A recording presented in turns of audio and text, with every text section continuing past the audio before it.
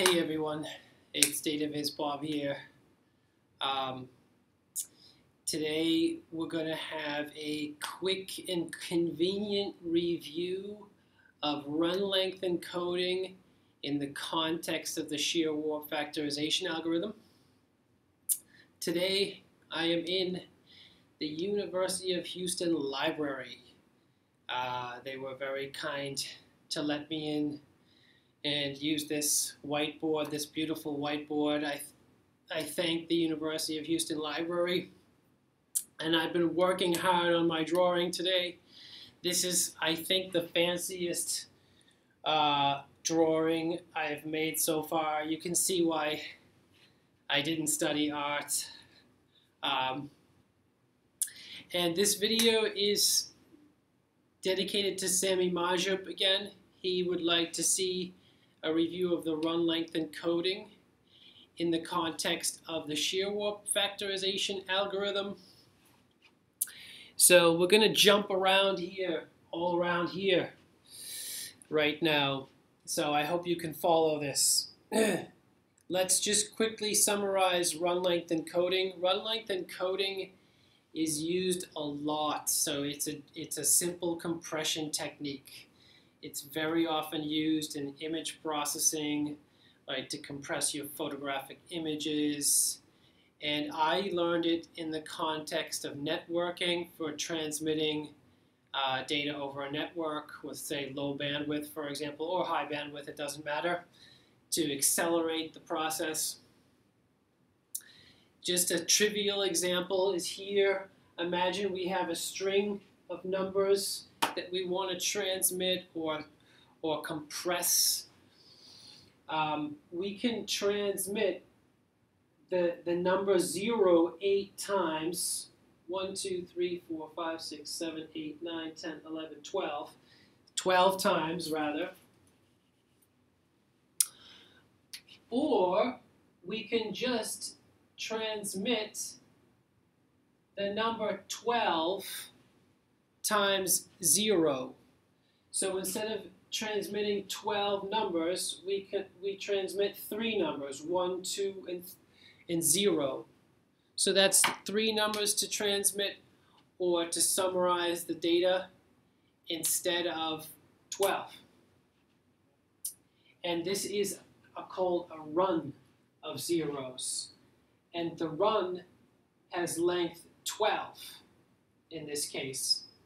So it's a very simple example, but this is a very simple data compression technique, and it can be used in the context of the Shear-Warp factorization algorithm.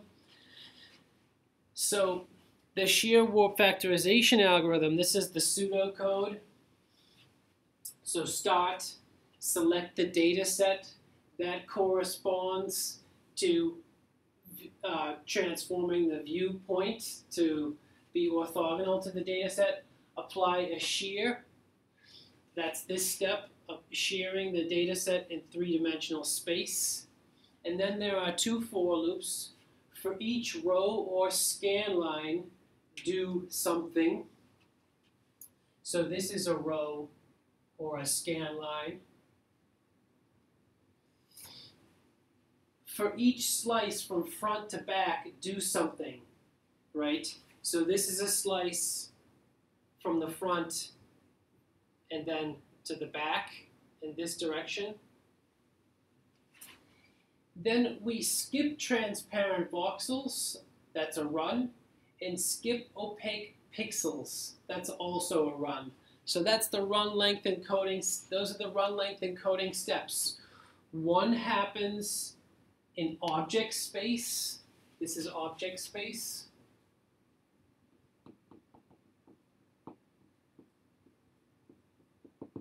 And one of them happens in image space, skip opaque pixels.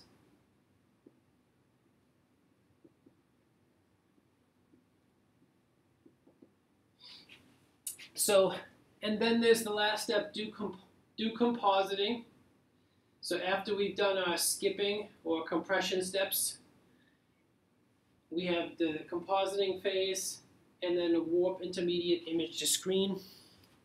So I summarized those steps in a previous video, which was the summary of the Shear-Warp factorization algorithm. I recommend watching that video before this one. This one goes into the detail about the compression and acceleration. Now, I'm going to focus on these two steps. So for the steps 1, 2, and 4, look at the previous video. Now I have two drawings. I'm skipping all around today. I have these two drawings. Now, why do I have two of them? This is the actual case scenario where we're doing ray casting into a sheared object space, right? However, for the purposes of this, of explaining the compression and the acceleration, I think it's easier to use an unsheared example. So I'm just going to use this unsheared data set example to explain this, even though you all know the data set is sheared in the actual algorithm. So today I was very creative and I drew a foot instead of a head, just to mix things up a little bit. Now the skip transparent voxels part. How can that happen? How does that work? So imagine we start in the top corner of the image space and we cast a ray into the volume, right? Now what I tried to draw was one row of transparent voxels, and that's this top row here. Row of empty voxels, right? So if this row is transparent, and if we didn't use any acceleration, we would cast a ray from back to front and try to sample all of the cells, all of the voxels. But it's a waste of computation time. In this data set of the foot, there's a lot of empty space, right? So we can compress that row of empty voxels and just say, instead of here, there are n empty voxels, right? So that means we can skip that row of voxels. So in fact, we're going to just skip the transparent voxels. So skip them. Don't even cast a ray in there. And then if we skip the transparent voxels, we can skip the compositing phase of the ray casting. And that happens a lot for these typical medical data sets. There's a lot of empty space, right? That could happen for a whole row of voxels, right? We could skip a whole row and we could keep going, right? We don't know exactly, the details about how many we can skip, but we can skip a significant percentage. The other acceleration technique, that is, I would call this an object space-based run length encoding or acceleration. The other acceleration technique happens in image space, well, a combination of object and image space. But let's say it's image space based. And that's this skip opaque pixels part. So imagine we get down to the exciting area of the data set, right? We're casting rays for each pixel, and we get to the exciting phase where we hit the foot, right?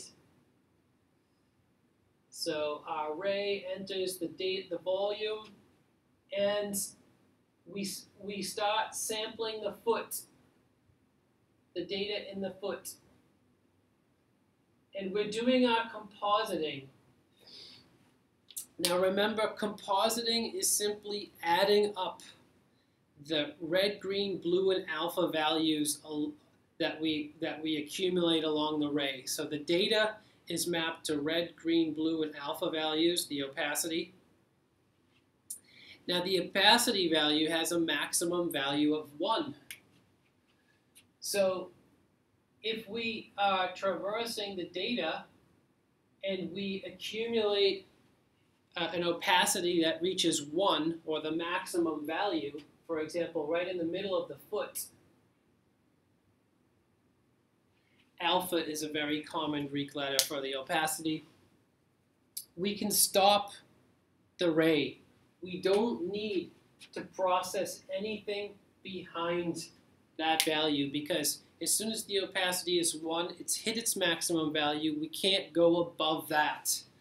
So the RGB alpha values of the pixel here won't change after that, right?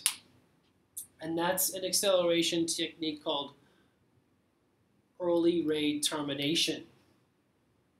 Now that can create rows of opaque pixels. So we could have a row of opaque pixels,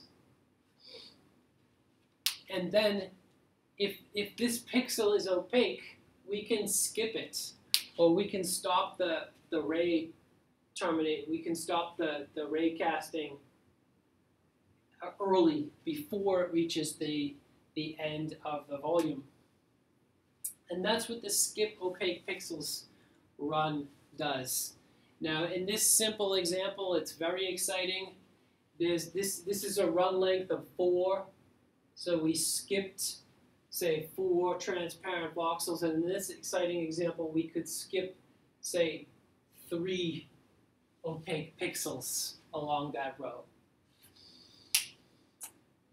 Yeah, and one final thing I don't want to forget is this only works if we have the one-to-one correspondence between image space and object space. Remember in the previous video, there's a one-to-one correspondence between pixels in image space and voxels in object space. And without this one-to-one correspondence, this acceleration technique is going to be very difficult. It's going to be very complicated. So that those two acceleration techniques rely on that one-to-one correspondence.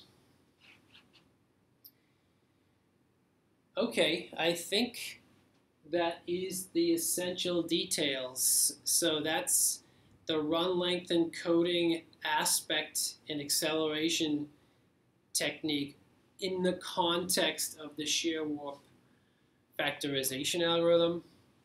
Thank you, Sammy, for asking the question.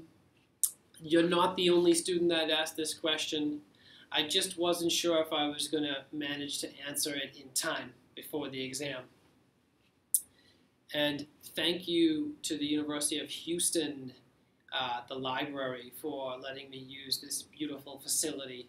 It is a very beautiful campus here. It's lovely to walk around, and the fitness center is really great here. Thanks for watching.